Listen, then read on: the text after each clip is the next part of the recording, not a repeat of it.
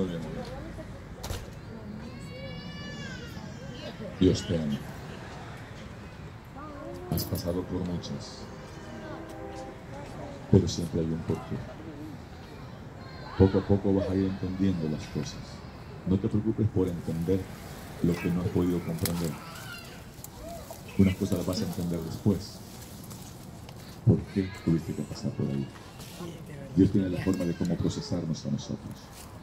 Pero como decía la hermana, que Dios nos levanta de allá cuando ya no podemos. Han habido veces que has pensado que ya no puedes más. Dios siempre ha estado ahí para sacarte adelante.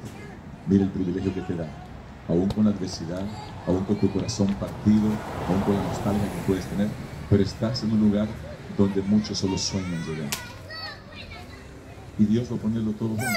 La Biblia dice: mas buscad primeramente el reino de Dios y su justicia, y todas las cosas vendrán por añadidura. Aquí, para que tu corazón esté estabilizado y no llores, y no sufras, y no estés angustiado, enfocado en el Señor.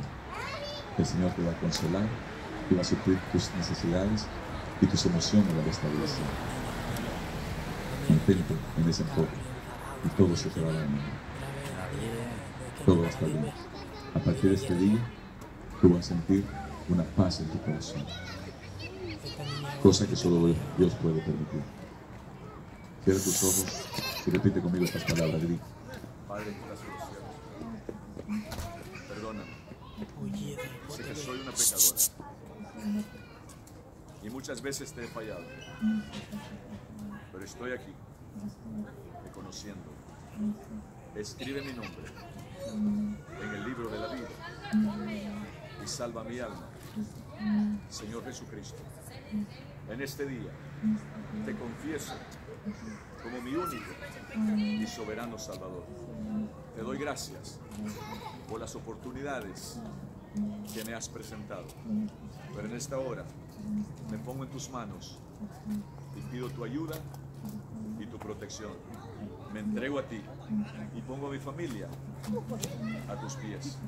Te doy gracias, Padre. Gracias, Hijo. Gracias, Espíritu Santo. Amén. Mantén tus ojos cerrados. Dan unos 3 pasos hacia el frente, por favor.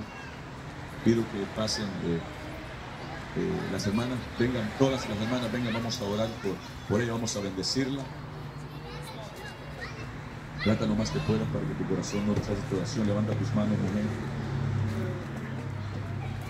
Dios va a suplir tu necesidad en esta hora.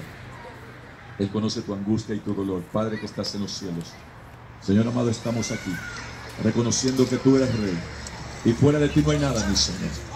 Mira esta mujer, bendito Dios. Pedimos que la presencia de tu Espíritu Santo pueda derramarse sobre ella, supliendo toda necesidad, toda angustia, todo dolor, toda tristeza desaparecerá en esta hora por el poder de la palabra. A partir de este momento, esta mujer queda libre, libre ahora. Espíritu Santo, tócala. Espíritu Santo, tócala ahora. Espíritu Santo, tócala.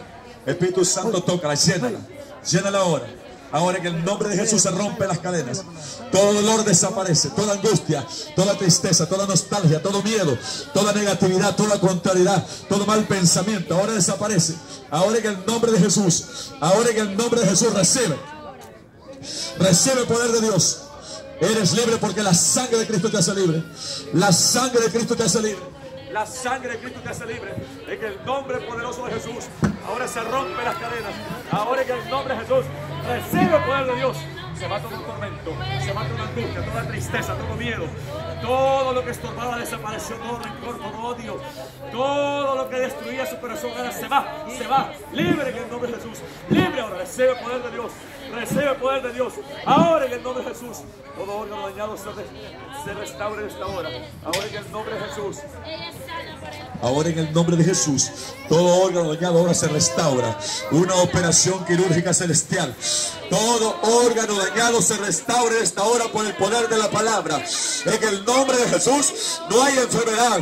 Ahora esta mujer es libre. Eres libre porque la sangre de Cristo te hace libre. La sangre de Cristo te hace libre. La sangre de Cristo te hace libre. No hay miedo, no hay tristeza, no hay angustia, no hay dolor, no hay tormento, no hay desánimo, no hay depresión.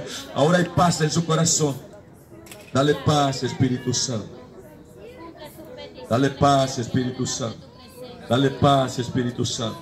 Consuela su corazón, mi Señor. Llénala de tu presencia, mi Dios amado. En tus manos está, mi Señor. Y te pedimos que abras esa puerta para que pueda entrar. Y al estar dentro te pedimos que la cierres para que nunca salga de ahí y pueda servirte hasta el último día, Señor, para que sirva de bendición para muchas personas. Bendice a esta mujer, bendice su familia, su entrada, su salida. Le damos gracias, Padre, gracias, Hijo, gracias, Espíritu Santo. Amén.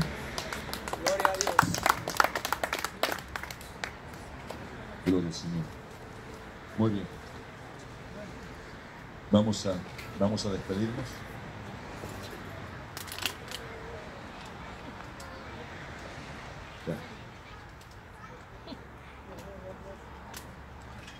Venimos de rodillas, nos despedimos y en la iglesia le damos la bienvenida a la hermana Kelly. Padre, en el nombre de Jesús, le damos gracias, precioso Rey.